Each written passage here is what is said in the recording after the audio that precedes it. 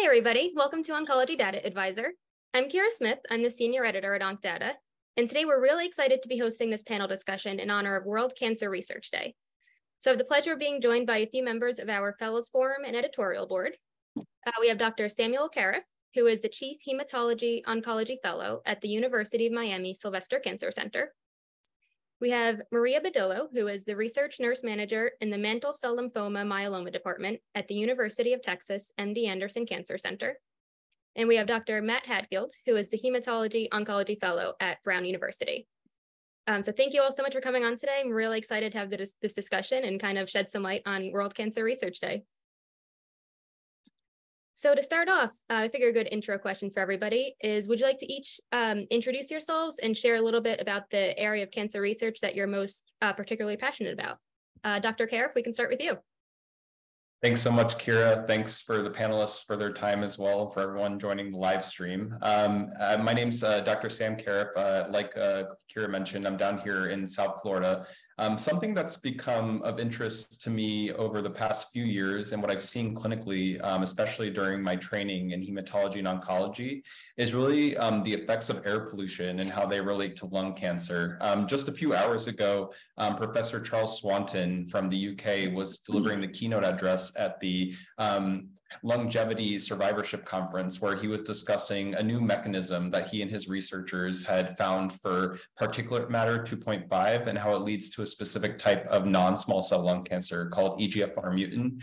This is something that's very alarming, obviously, given our climate change that we're experiencing. I think just this week in the news, we saw that the progress that the US has made in terms of air quality has been completely erased and perhaps reversed by the increase in wildfires we're seeing throughout the continent and globally. So this is something that I'm really hoping we can study moving forward, and something that I think panels like these are wise to address and call for more research and funding.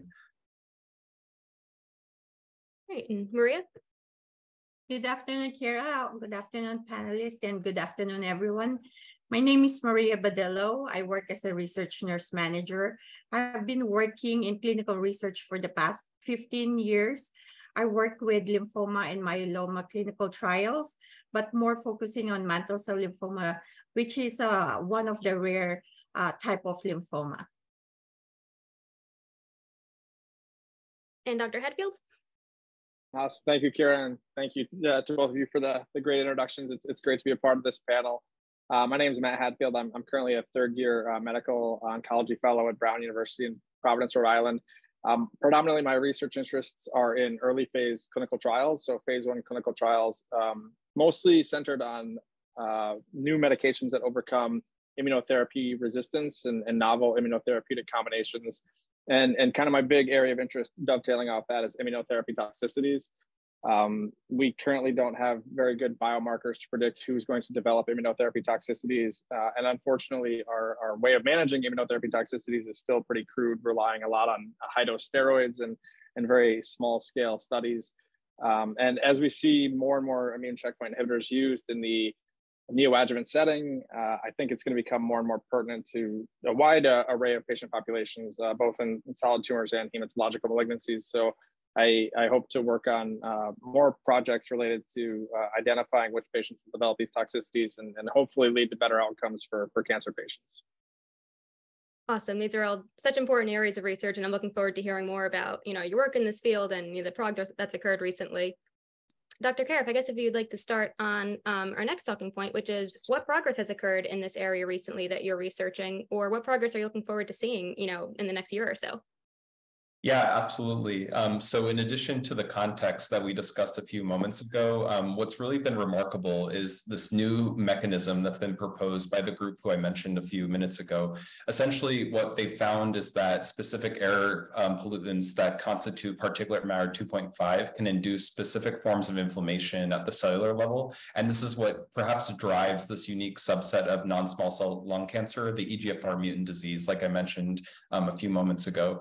So what's exciting is that we've now seen this link. What is alarming is that there are changes that are continuing to happen that we need to help both prevent in the future, but also make sure that this is seen in a worldwide fashion. And what do I mean by that? the majority of the work that we've seen so far has come from cohorts specifically in Europe, especially in the UK, as well as Southeast Asia. Now, we do know that particulate matter levels vary worldwide, and they are maybe linked with specific emitters of particulate matter, like diesel, coal, that sort of thing. So one of the things moving forward that I'm actually hoping to study, in addition to my collaborators at the University of Miami, is looking at that mechanism from the North American perspective. And I think that would be really interesting, both in validating that hypothesis, but also potentially paving the way for chemoprophylaxis.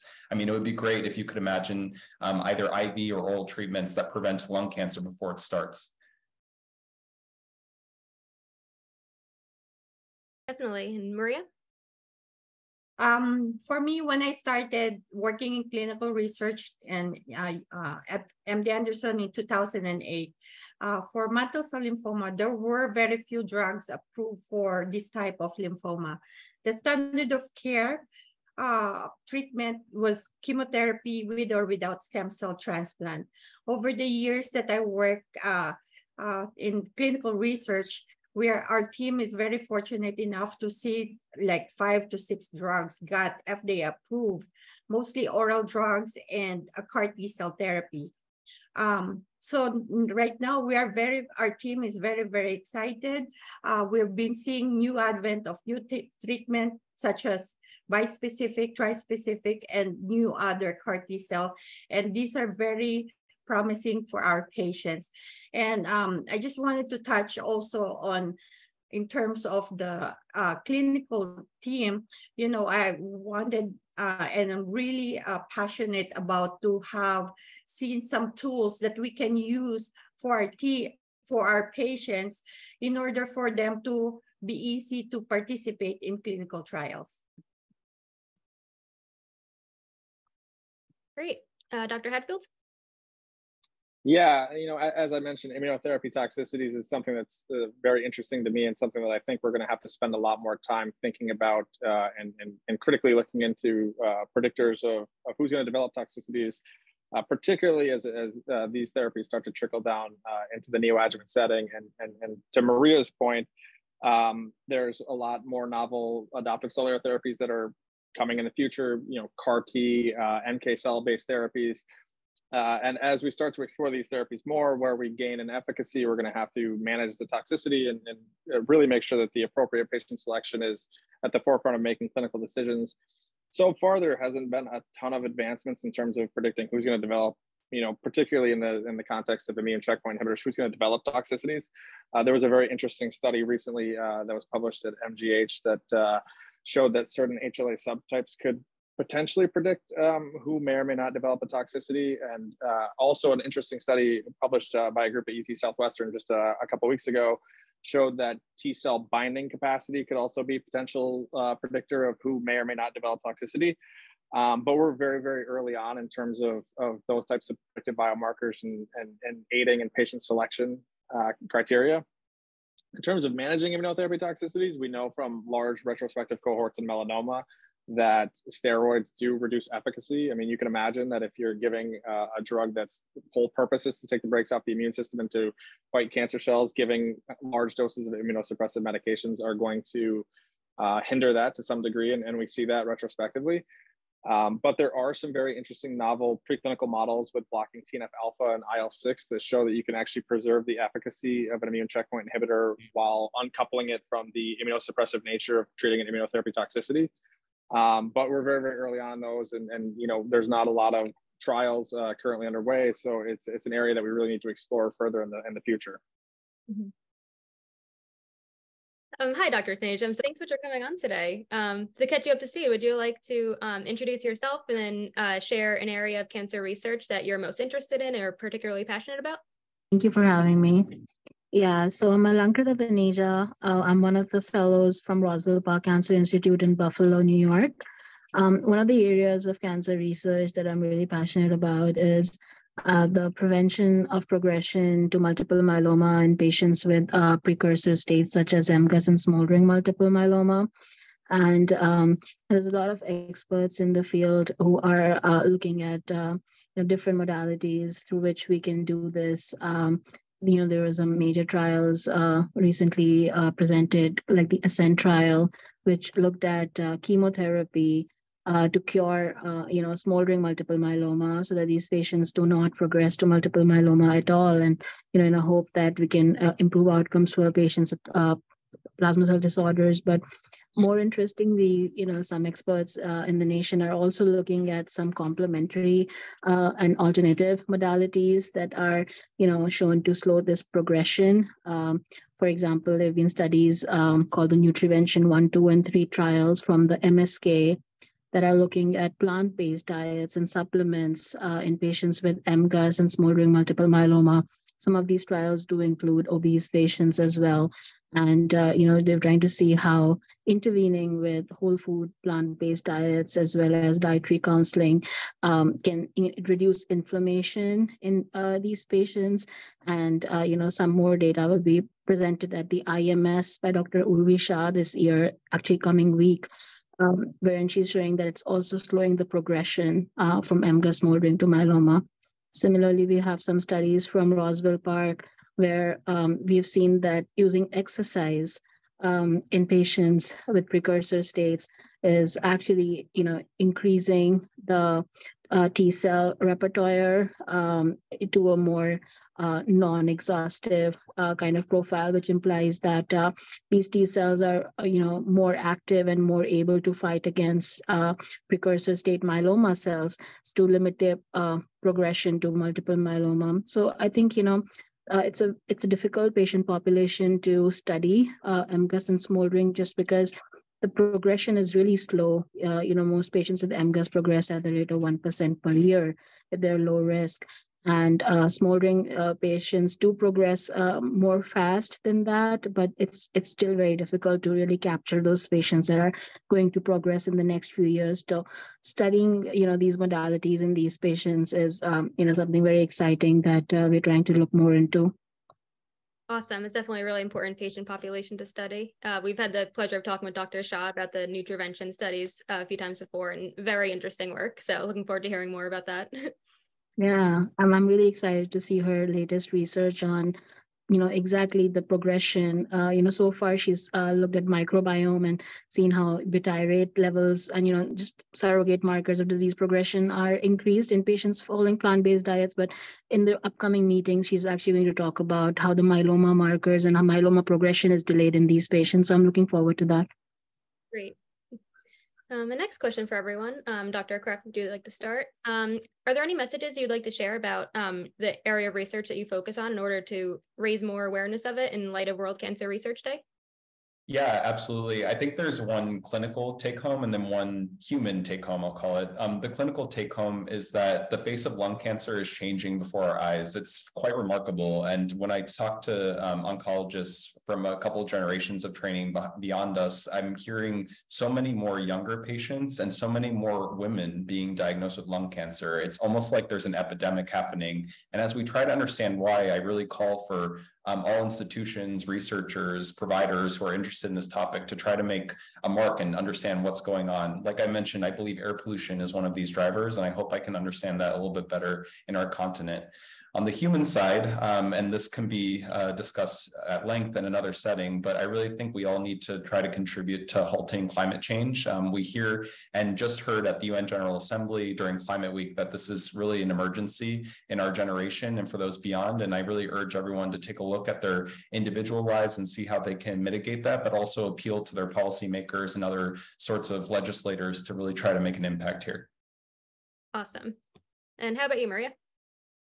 Well, since most of my career as a nurse, I work in clinical trials. So I know some patients are very uncertain or hesitant or very doubtful if they hear clinical trials or if their physician offered them to enter to a study. So I encourage our patients to ask questions. Don't fear to reach out to your doctor, study nurses or coordinators, especially if there are questions that were not addressed during their visits. Actually, most of our patients are very grateful to participate in the clinical trial because they can have access to these new treatments even before it gets FDA approved. And clinical teams such as your doctor, your nurses, your coordinators are here to guide you and will help navigate any logistics or any protocol questions you may have. And definitely, it's like I said, you have access before it is FDA approved. Awesome. Dr. Hadfield? Yeah, absolutely. I think I just want to echo that the conversation's been so wonderful so far. I think, we think about diagnosing cancer and we think about treating cancer, but when we start talking about, air pollution and how that may impact the development of lung cancer or exercise for preventing the development of myeloma, I mean, you really start to see the holistic approach to cancer care and really how we're all interconnected and how Maria talks about the clinical trial teams and how they're so integral to treating patients. It's great to hear. I think with regards to immunotherapy toxicities, I can't say enough that I really think everyone's going to care a lot more about these as they trickle into the neoadjuvant setting. I think as we start to unfortunately see, and we've all seen it before, patients develop immunotherapy toxicities and then take away a potentially life-saving treatment that's devastating and that stays with you for a long, long time, and you never forget it. So the concept that we need predictive biomarkers to determine who's going to do really well and who's going to do poorly with regards to toxicities is really important right now. I would also echo that I think immunotherapy toxicities is not something that just oncologists manage. Everyone has to have a high clinical suspicion for diagnosing these types of toxicities. It really is primary care physicians, hospitalists, every subspecialty, surgical subspecialties. Everyone sees these. We all have anecdotal stories of how they've gone misdiagnosed, missed. Patients didn't get steroids fast enough. So I think this is an area that's really exploding with all the FDA indications with regards to immune checkpoint inhibitors. And I would hope to just raise awareness that it's a really important issue that we're all going to have to deal with. Awesome. And Dr. Taneja? Yeah, I would just like to echo everyone's thoughts here about,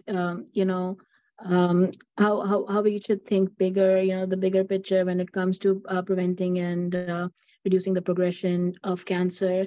And, more and more we are looking at more complementary modalities being used. And, in the past, we generally believed that these were not really affecting the cancer per se, but, sometimes it would help with the side effects from treatment or, just coping with treatment, providing some stress reduction modalities to provide support, and things like that. But more and more, we are now investigating whether, things like diet, exercise, stress reduction are affecting the progression of cancer at the cellular level and at the immune level. And I think patients should really ask their doctors more about these in adjunct to their chemotherapy and other treatments that they're getting, so that they can not only feel better but also maybe have a chance to reduce the progression of their cancers.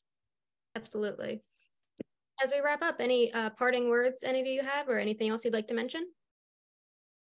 If you don't mind, I just really wanted to compliment my colleagues here. I'm feeling really enthused by their research directions as well, whether it's from the clinical trial side to toxicity management or to my favorite field, prevention. I think this is just wonderful, the work you're doing. I congratulate you and best of luck to you all. Well, thank you all so much for coming on this panel today and telling us about your passion for cancer research and all your efforts in this field and on all the ongoing efforts by everyone else. It's definitely really inspiring to hear all about the progress that's occurred and that's expected to occur in the coming future. So thank you to everybody for watching this discussion. We really appreciate you joining in today. Be sure to follow Oncology Data Advisor at oncdata.com, as well as on YouTube or Twitter for more oncology news and interviews. Definitely have some more really exciting panels like this planned for the next few months. So thank you again, and hope everybody has a great day.